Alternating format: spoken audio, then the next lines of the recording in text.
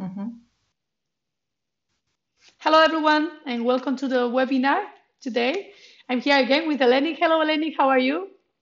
Hello, Gemma. Very happy to be here again. It's been such an interesting week, and I'm always excited to collaborate and talk professionally with lots of amazing people. So it's lovely to be here. Hi, Yeah, everyone. likewise, Heleniq.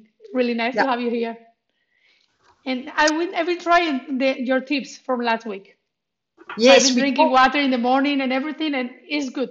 I can we talked so corroborate that much. it's Yeah, I think this whole life-work balance theme was a good one for us to be starting off with. And for a lot of people watching, if you didn't see that video, go back and check it out because we talked about some very easy tips. And one main thing was water. Like yes. just drinking more water before you brush your teeth can change your whole energy system. So it worked for you, Gemma? Yeah, it worked. It's giving more energy. I feel like more awake. I don't know how to explain it with words, but Yeah. yeah, it's good. That's good. Also I helps you like it. start your day a little bit easier, doesn't it? Because you kind of start off drinking and you're not worrying anymore about the fact that you feel sleepy. So you're just drinking and hydrating. So it's quite a fun one to try.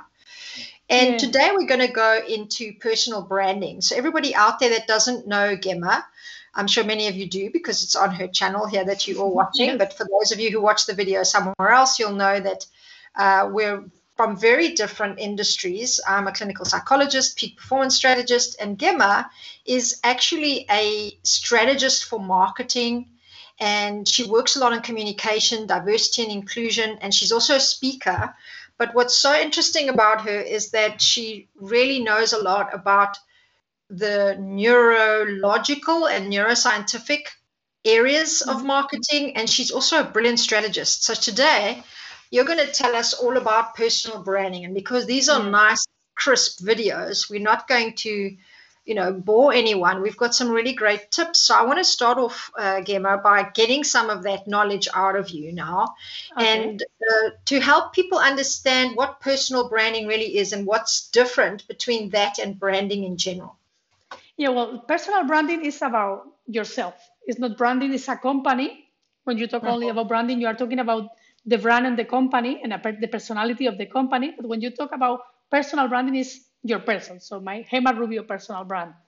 And the personal brand is something that all of us have.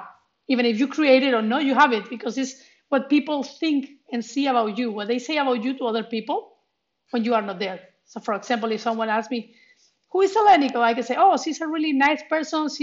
Really knows a lot about strategy and about psychology. So it's the image people have about yourself.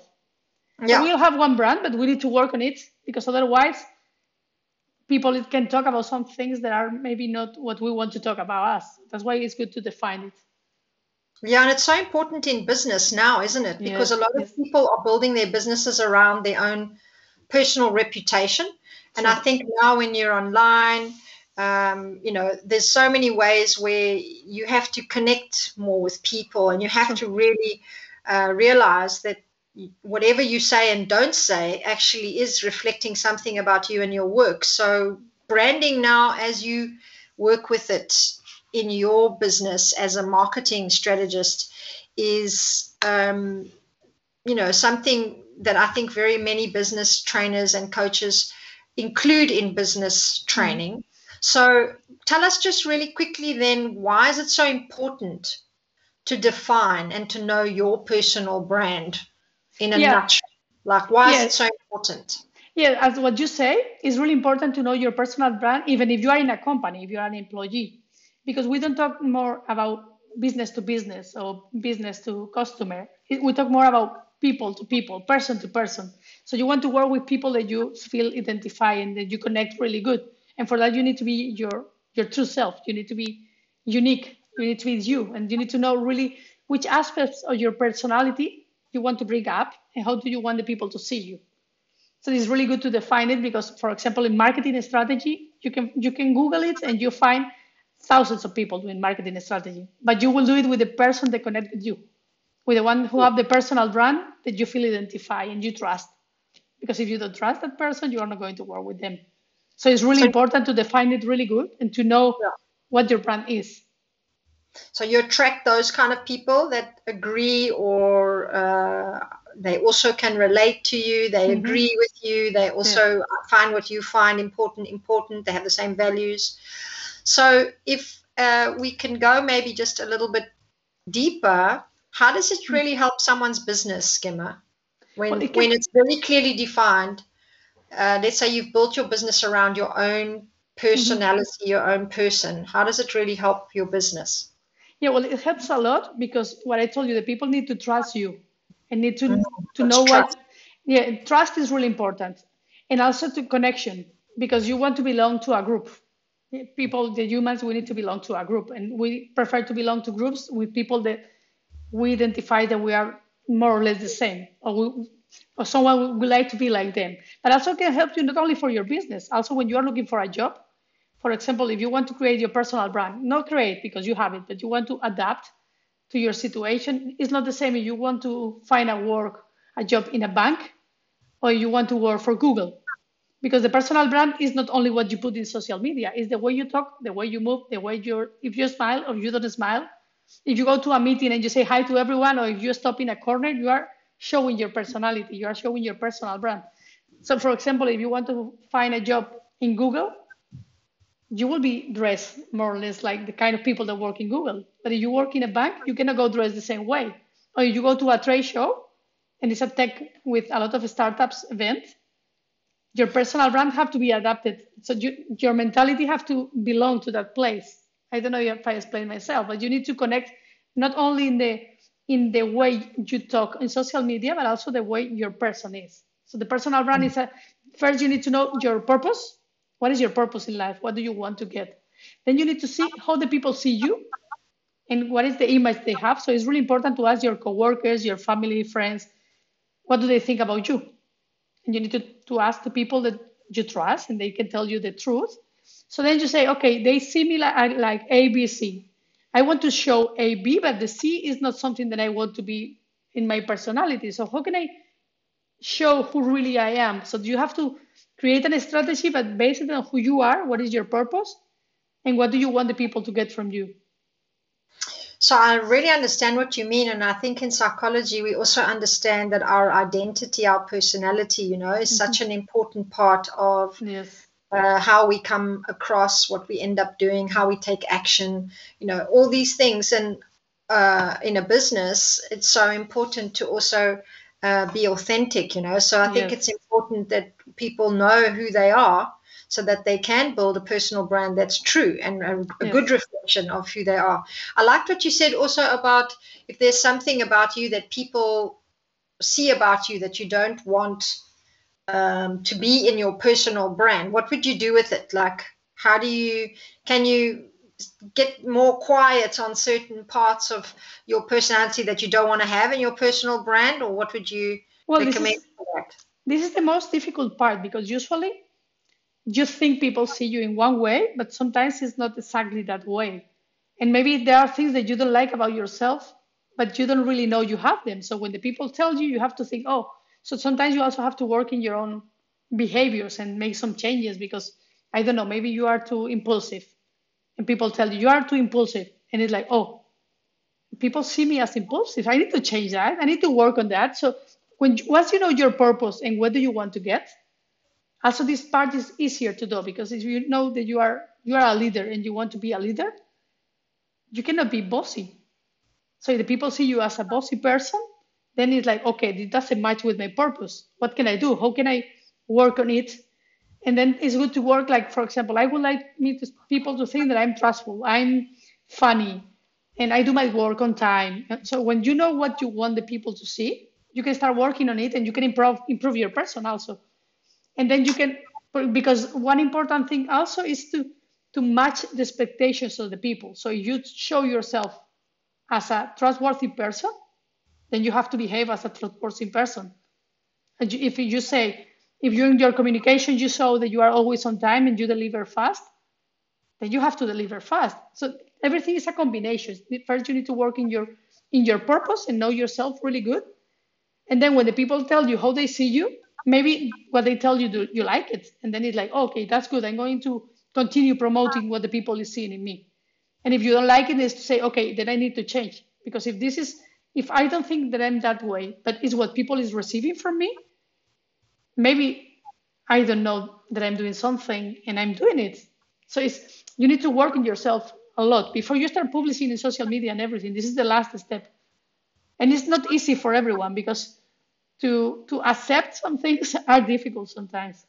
Yeah, I think it's so important then, from what you're saying, to also really decide if you're ready to build a Yes. business around your person, around your personality, and if you know enough about yourself, and if you can deal with the criticism. Because when you put yourself Yes. out there and you're very visible, you can be, getting feedback that you don't agree with or that you don't want to see in yourself, and that's Yes. just tough because everybody is getting your communication, whether you like what they get or not. That's how they're seeing you. So it's a very Yes. important thing you said about also being willing to work on whatever inconsistency you have inside of you and make sure that you have a way to either improve that or to admit it and then Yes. downplay it a little bit, or work on it so that you can maybe highlight more other things that would be more relevant or more useful. And I've actually tried what you said, Gemma, once before in a leadership evaluation, and it was quite uh, shocking to hear people's feedback in certain areas, and also quite surprising and nice in other areas. So I think it's a very good exercise to do that research. So everybody listening, maybe you can take that advice from Gemma and actually ask a few of your clients, what do they really like about you? Maybe also find out if that's what you like about yourself and maybe then see if you're ready, because maybe you still have to do some work before you actually get that set up. I noticed also you said some really interesting things as well about how it's so important for people to actually know they have to define what their personal brand is. So now I want you to see if you can give us 3 tips, like if you were to choose the 3 most important things that you have to consider about your audience, because we've spoken now Yes. about you, right? But your audience is also so important. So let's talk about that. What tips can you give people to understand who they're actually talking to, or who they might want to be talking to, and what their brand does to match up with the right following, the right fans, the right tribe, the right audience? It was first, you need to know your purpose and your personality really good. You need to work on yourself first. Okay. Because if you know to who do you want to talk, but you don't know how to present yourself, then it's not going to match.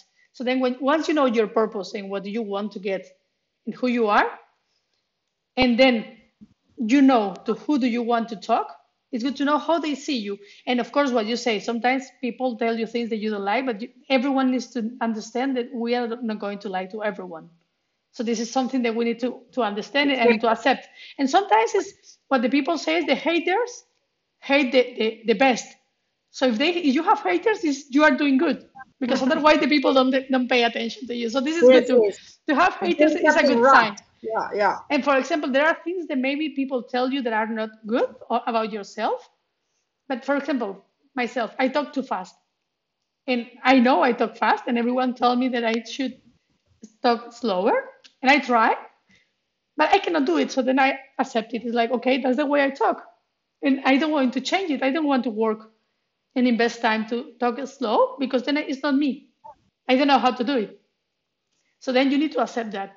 And then when you know who you are and what you want and to who do you have to talk, then it's so easy because it's talking like one person to one person. But once you are going to communicate with them, you need to define really good who is your target, to who do you want to talk, but really well defined.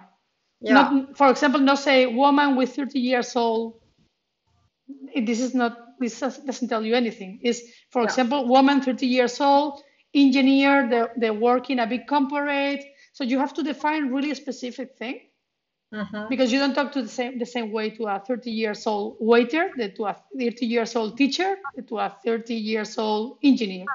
So you need to define really well the position and the country where they are and everything in order to talk to them. Then everyone can listen to you and everyone can buy your product and everything, but you need to talk to someone.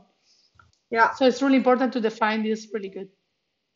When you say define, you mean to make it as detailed as possible. Like, Yes. I remember when I was looking at different people that I wanted to help and different people that I felt I could help. And this is maybe a good example. Maybe we can also tweak it as an example for people. Like there's different people that we can all work with. I think this is where it gets confusing, because maybe you want to help too many people and then you have to make a choice, right? So let's say, like for me, a few years ago, I decided I really want to see more women visible for the knowledge, expertise, research, and very unique opinion they have about whatever topic they're passionate about. And then I went even more into detail and said, well, then I want to help very specific speakers and leaders that are revolutionizing women's health. Yes. But now here's my question to someone like you, like a marketing strategist. Let's say you find your audience now, right? Like I found my audience, I work with them, I do conferences for them, I set them up. Sometimes I can see that they don't all share the same mindset, you know. So how much should I be adjusting my personal brand to try to please these different mindsets? And I think this is where people get confused, because often you see sometimes people become inauthentic then, or they try and be something that they're not to try and get the audience, and or they try to be everything, and then the audience is too wide. So what advice would you give people when they're in one of those two examples? The thing is, you should never change your personal brand, because your personal brand is your personality, is your true self. Right. So you should never adapt it to anyone. The only thing you need to adapt is the way you talk to them, but only the way, because you need them to understand you. If you talk to a kid, it's like me, I'm Gemma Rubio. If I talk to a kid, 3 years old, I talk in a different way than if I talk to a lawyer. So the personal brand is the same. The only thing you need to know your target is to know the words you need to use for them to understand you and to get your information.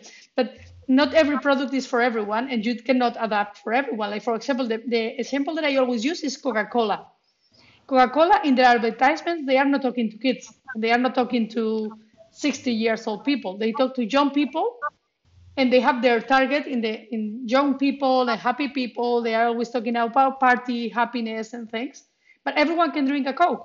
It's not that the product is only for this kind of people. But when they talk, they need to choose someone. Or Spotify. Spotify, they have an article online in their blog that is really good about it, that they have their buyer persona defined. They have 5 buyer persona. And it's music. Spotify, everyone can use music. Every age, every status, everything. Everyone can use it. But they talk to these 5 people. They don't talk to kids, for example. And my daughters, they use Spotify. But they talk to their target. And then everyone can use their product. They have their own personality, but they need to choose.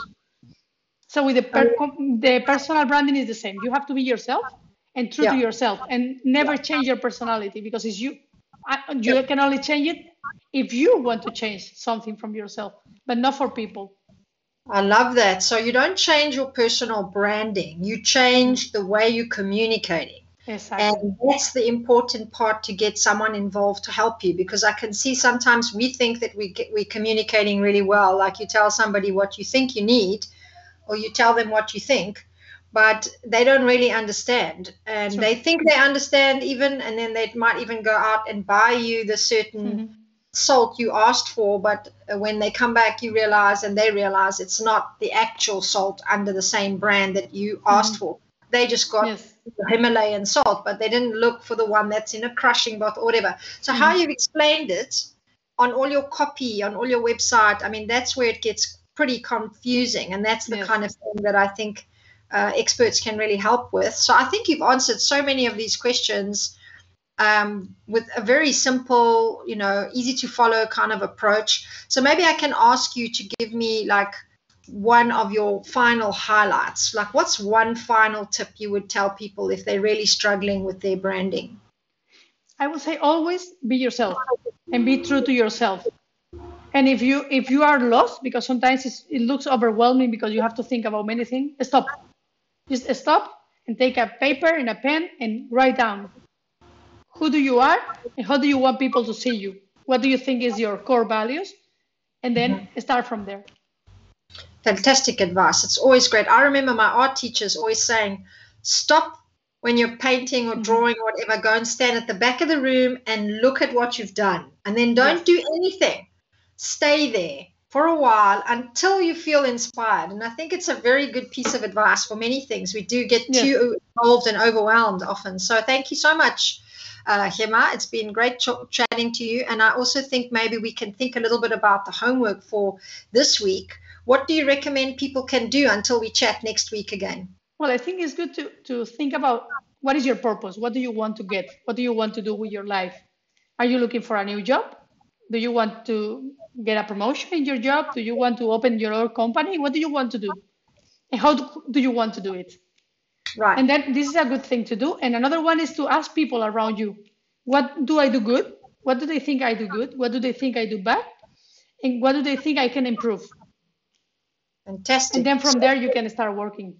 Yeah. So, and if somebody's already running a business and they want to like improve their branding, they can definitely do that last one that you said, is really get the feedback from people around them. Yeah, this is and really also important. start looking at what do they do good, what do they not do good. I'm going to go and investigate my community as well so I can refine my personal branding with your tips. And I'll share with you next week what I found, and then we'll take the next webinar onto the next subject. And I think we're doing something around the persona of a company, how you really present yourself as a culture, as a company, or as an organization. And if you're an individual solo entrepreneur, we're also going to be able to help people with that subject. So I'm looking forward to that one, Gemma. Thanks so much. Yeah, me too. Looking forward to see you again, Heleniq. Thank you very much. Bye, everyone. Thanks for watching. Bye.